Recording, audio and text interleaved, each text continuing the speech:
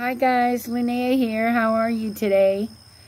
I wanted to come on today and do a little video about birthdays and how sacred they are. A lot of people don't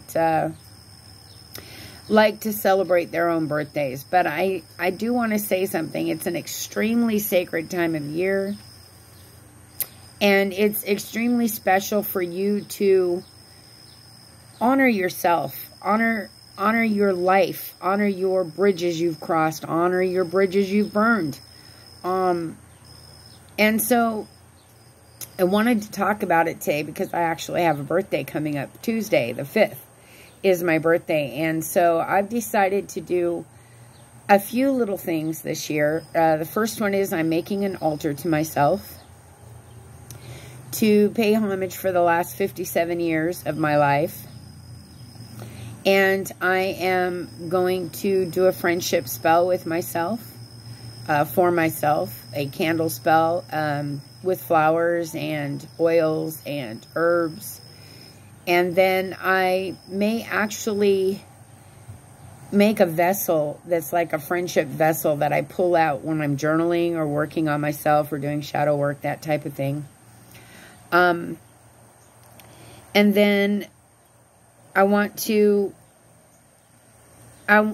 do something like write down all my blessings and maybe write a letter to my future self that I open next year about my hopes and dreams and what I want to see happen in the next year that's coming, this coming year. And maybe see how close I can manifest those things. So, I mean, there's a lot you can do, but the number one thing is that at your birth hour, if you can be awake, depending on when you were born, do something special. Light a candle to yourself. Make yourself an altar.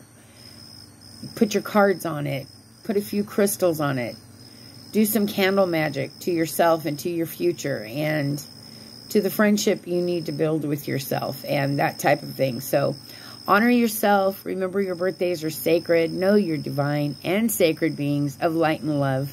I love each and every one of you with all my heart. I hope you have a very blessed 4th of July weekend. Enjoy yourself. Enjoy your family. And I will talk to you soon. Bye.